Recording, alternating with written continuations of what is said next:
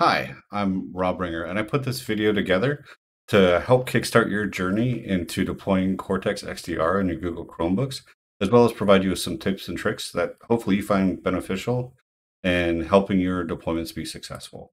So the agenda we're going to cover is I'm going to go over what Cortex XDR is, any of the dependencies you need to worry about, some early deployment planning that I think will pay off in the long run for you, and then I'm going to walk through the configuration in both the Cortex XDR and the Google Workspace portals for you.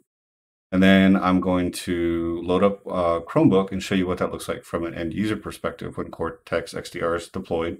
And then circle back around to the Cortex XDR portal and show you once the agent's been registered, what that looks like there. So Cortex XDR is the world's first extended detection response platform that integrates not only the endpoint, but your network and cloud data together to help stop sophisticated attacks. So what that means is you now have a unified prevention, detection, investigation, and response platform that'll help with your operational efficiency. So if you look at your processes today, what are you doing when you detect an anomaly on the network or in the cloud or on the endpoint? How are you bringing that information together? How are you making it actionable? And how are you able to better secure your network? That's where Cortex XDR really shines. So if we look at the agents, so that we have two different licenses. There's Cortex XDR Prevent and Cortex XDR Pro. Both of them have the same agent install. It's just a license difference. They're both available on the same platforms. Both provide next generation antivirus. Both provide endpoint protection. Where Cortex XDR Pro really comes to shine with its additional capabilities are the detection and response, enhanced data collection. And then when you want to look at leveraging things like managed threat hunting or host insights to be able to provide you with a vulnerability assessment or the capability to do file search and destroy, that's where Cortex XDR Pro is going to be a better fit for your organization. So there's a lot of other benefits that Cortex XDR Pro bring to the table. And I provided a link at the bottom, but if you just search for Cortex XDR licenses features, you'll get the page that comes up. So looking at dependencies, we're going to need some sort of license, either Cortex XDR Prevent or Pro. Either one will be fine for what we're doing. Google Workspace account with at least a G Suite Basic and Cloud Identity free.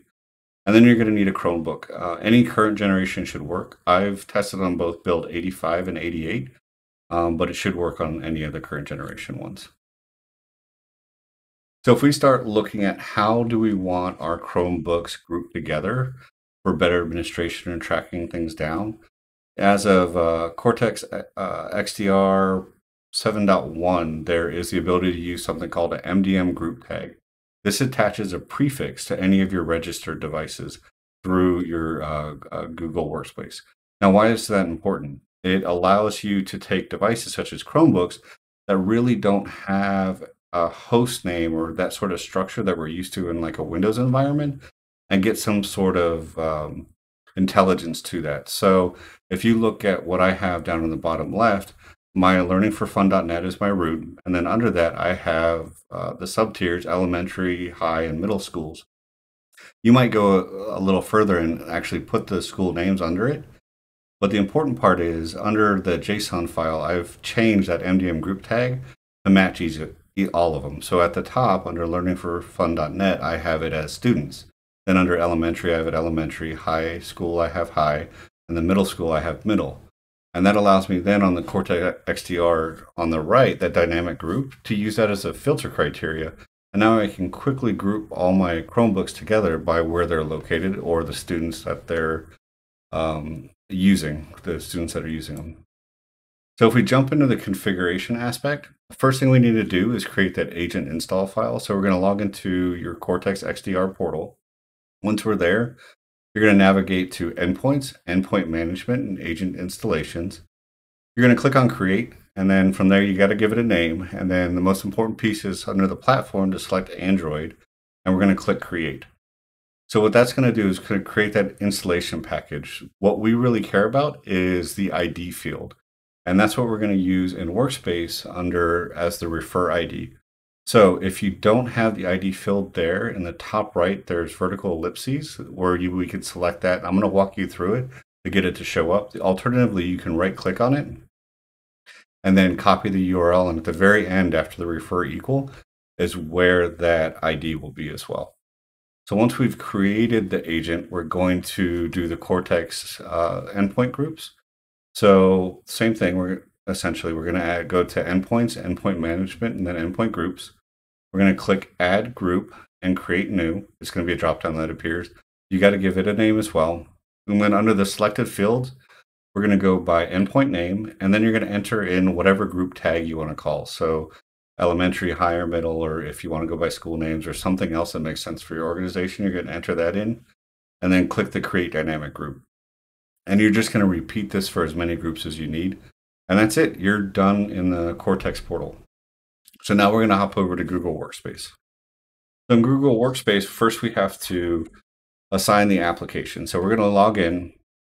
From there, we're going to navigate to Devices, Chrome, Apps, and Extensions. And then we're going to select the organizational level we want to install it at. I'm going to go ahead and do it at the root, giving it a generic tag of students, and then show you how we can go down to each level and change that to match. So if it's elementary, middle, or high, or your school name. But if you want to do it in your lab or somewhere else, just select that level. And then we're going to click on the plus sign in the bottom right and add from Google Play. You're going to search for Cortex XDR and then select the application. Once we've done that, we're going to need to select that application, and then we're going to enter in our information. It's going to be the JSON on the right-hand side. So the key pieces that we need is that refer. That's that ID that I mentioned earlier we got from the installation package. We want to have the MDM auto registration set to true so that our Chromebooks auto register once they get that application install. And then the MDM group tag is optional, but I find it very useful just to make it easy to group them together for us. And that's it from a configuration standpoint on Google Workplace. What I'm going to do now is jump over into my Cortex XDR portal, and I'm going to walk you guys through it. So first I'm going to go to Endpoints, Endpoint Management, and then Agent Installations. I'm going to go ahead and click on Create. I'm going to call this Ringer Chrome just for this. I'm going to select Android, and once I do that, I'm going to click Create. And here you see that ID I mentioned, so we're going to want to copy that down because that is what we're going to use later. If that's not there in the top right, you can click on the vertical ellipses and then click on ID. Alternatively, you can right click and do copy download link, and it'll be at the end there. So now that we've created that and got the agent ID, what we're going to do is create that group, the endpoint groups. So I have a couple created already. I have my students, which is going to be at my root, and then I have my middle and high. So I'm going to go ahead and create the elementary one since I haven't done that one yet. So I'm going to click on Add Group, Create New, call it elementary school, and then the select field is going to be endpoint name. Value is going to be elementary. And so that's all there is to creating the endpoint group besides clicking create dynamic group. You saw there was a lot of different things that you can group them by. This is just the easiest for Chromebooks that I've found. And that's it on the Cortex XDR portal. The next thing we're going to do is jump over to the Google Workspace. So now that I'm logged in, I'm going to go to the top left, click on Devices in Chrome, and now I'm going to go down to Apps and Extensions. So and this is what I was mentioning, select your level of your organization you want. So I'm going to go ahead and install it in my root. Click on the plus sign, go to Google Play, and then I'm going to search for Cortex XDR. Once that comes up, I'm going to go ahead and click on it and click the select button. Now that it's shown up, we'll see that I need to enter the JSON value over here. So that is where I'm going to take those elements I mentioned earlier, and I am going to paste that in. You can see I've taken the refer code from earlier. Auto registration is true, and then students is down here as the default tag. So I'm going to go ahead and save that. And now I'm going to go down to my elementary school. I'm just going to replace where it says students with elementary. I'm going to save that. All right, I'm going to do the same thing for high and middle school. You can see it gets the roll down, so students is in there each time. So I'm going to do high And then lastly, I'm going to do middle school.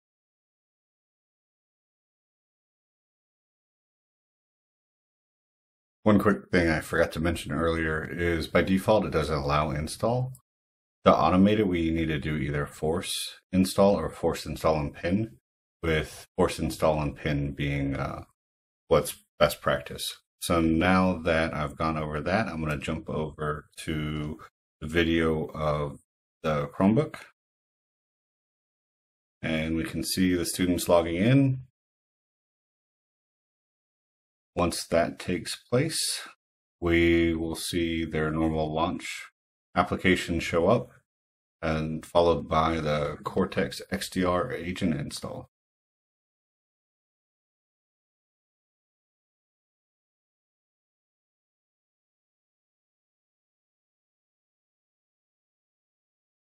During this time, the Chromebook's going in to check in. This doesn't take more than a minute or so the first time. So when you're pushing those Chromebooks out to students, or however you're doing it to start the beginning of the school year, this is just a one-time thing.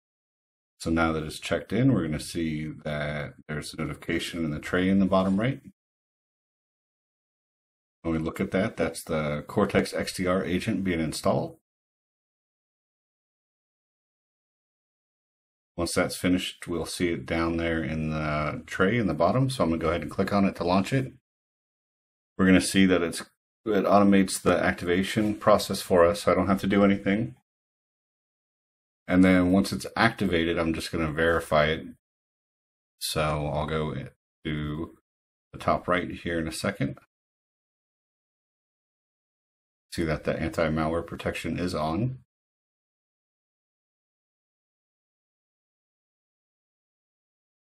I'm going to go to the top. I'm going to click on settings and then go to activation. I can see it is activated, and that's where I get the endpoint ID as well with it. So now I have a fully activated Chromebook. So I'm going to jump back over to the Cortex XDR dashboard.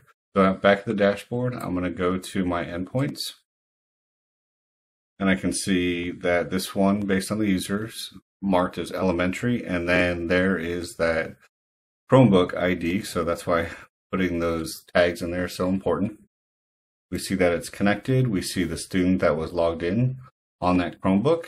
And then if I go over to my endpoint group, we'll see that I now have one member under the elementary. So now I can do my policies and everything else that I want. But that's how easy it is to deploy Cortex XDR in Chromebook.